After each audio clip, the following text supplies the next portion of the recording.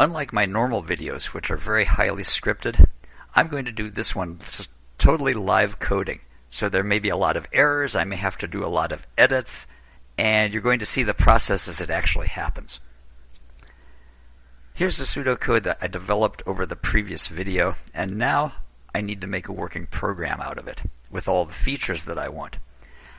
Step one for me is to get a program that works, period. Once it works, then I can start adding the extra stuff later on.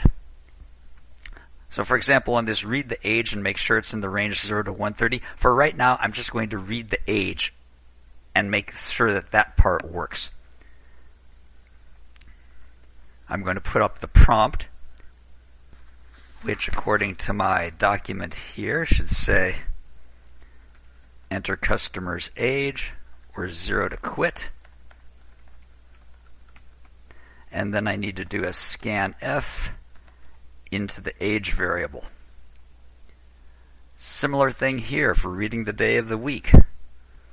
I need to print out the prompt, which is enter day of week with 1 equals Monday, 7 equals Sunday, and then do a scanf into day. Calculating the ticket price based on the day, I'll leave that till later. I'll leave all this error checking here and here until later. For what I have now, everything should compile and work. Well, let's find out. Let's do a build and see what happens. It compiled successfully, and let's run it. So if the customer's age is 25, ticket price is $8, I get to do another age. Let's put in 12. And now it's asking for a day of week. I put in a 4, let's say. The ticket price still says $8 because I haven't changed any of that code yet. That's okay. I just want to see if the program's working in general. Is my do-while loop working? Well, let's try that out. Put in a 0 and the program should end, and it does. So things are looking good at this point. I'm happy with the results so far. Well, not entirely. I would really like to have an extra blank after where it, an extra blank line after where it says the ticket price.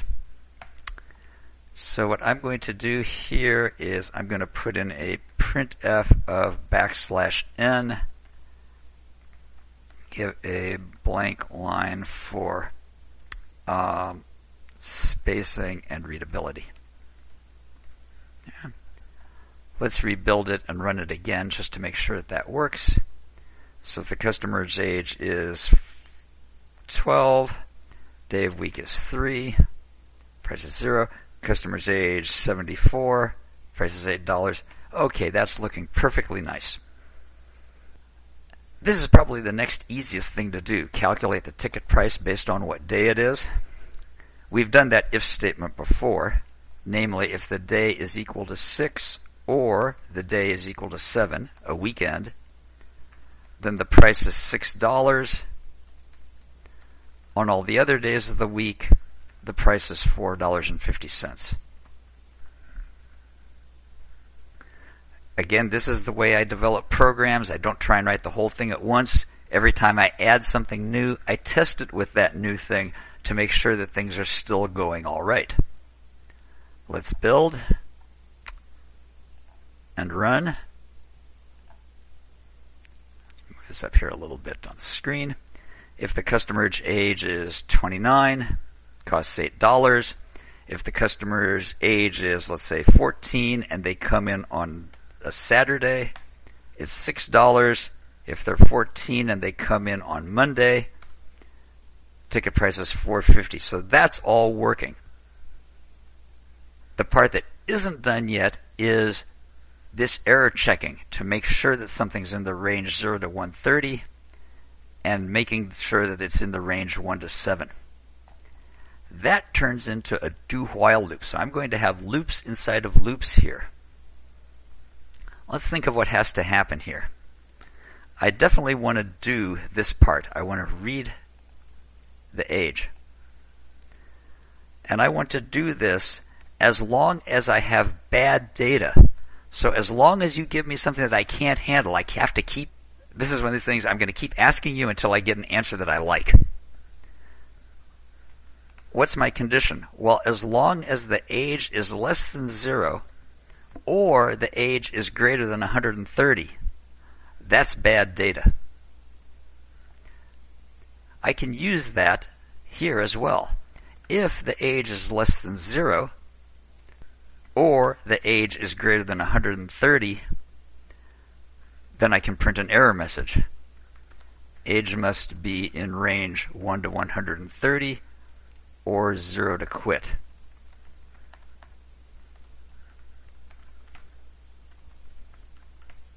And I did \n there.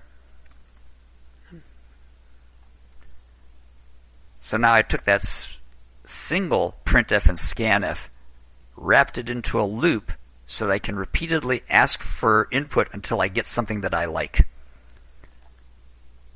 It builds properly. Let's run it, and now let's put in a -2. Perfect. If I put in something like 150, what about 131? Excellent.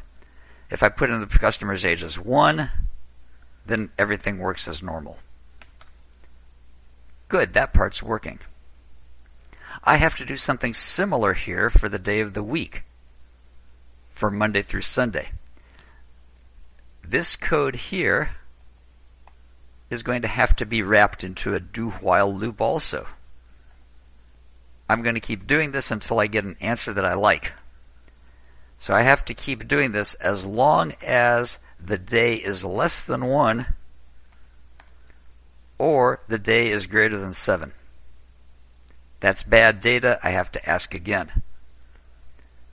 And similarly here, I'll use that same condition in my if statement. If the day is less than 1 or the day is greater than 7,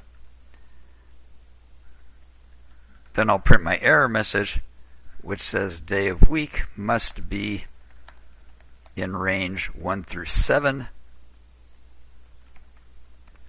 And let's build that and run it. If I give an age like 14 and I put in a -1 for the day or a 0 for the day or an 8 for the day, won't let me do it. I have to have something that's in range. I want to check at the limits. I want to check with 1 and 7. I want to make sure that I didn't accidentally say that 7 was a bad data element. And it turns out good. 7 works fine. Let's check to see that 1 is still valid. 1 is still valid, so it looks like things are working fine now. Oh, there's one thing I didn't test. I have all of this stuff with age less than 16.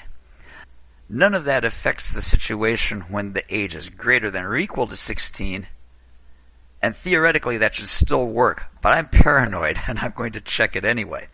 If somebody is 49, okay, good, the ticket price still works great. And now I have the program working exactly the way I wanted to, the way I planned it. The only thing I might want to do here is change the error message for age. If the age is less than 0, I might want to have one message for, hey, you can't give me negative numbers. And if it's greater than 130, I'm going to say, hey, that's way too big. So I want 2 different error messages for the 2 different kinds of age errors you might make. Now, what I'm not going to do is I'm not going to get rid of the code that's already there. Instead, what I'm going to do is I'm going to put it into a comment. C will ignore it, but it's still going to be in the source code.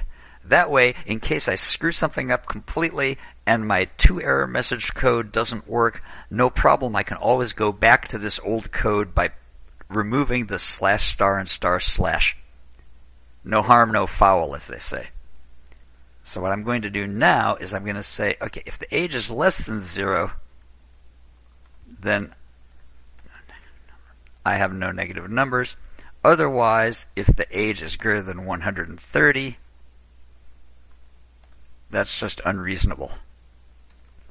There's my pseudocode. Again, I went sort of to pseudocode stage to cement into my mind that, yeah, this seems like the right approach. And now I'll replace that with the actual error messages. age cannot be negative. And here, sorry, but we allow a maximum age of 130 only. That's not the best English I've ever written, and maybe I can come back later and edit it and make it sound a little better, but for now it'll do. Let's save that, build it, and run the program again. And this time if I give a -2, age cannot be negative. If I give something that's way too big, and again I'll test the limits, 1 and 130 should be allowed, and it is. I was about to quit the program, but I just realized I didn't try 131. 131 should not be allowed, so let me check to make sure that it works at that boundary condition. Always test the boundaries, because that's where things can always go a little bit weird for your programs. Cool, 131 is not allowed, exactly as I anticipated. Now I can quit the program. And there it is, finished. At this point, if I wanted to, I could get rid of this comment here, but it doesn't hurt to keep it in. You might be thinking, wow, this program is really getting pretty long and it's hard to keep it all in my head at once. Hold that thought. When we discuss functions later on in the course, we're going to see a solution to the problem of having a program that has grown beyond our capacity to keep it all in our minds all at once.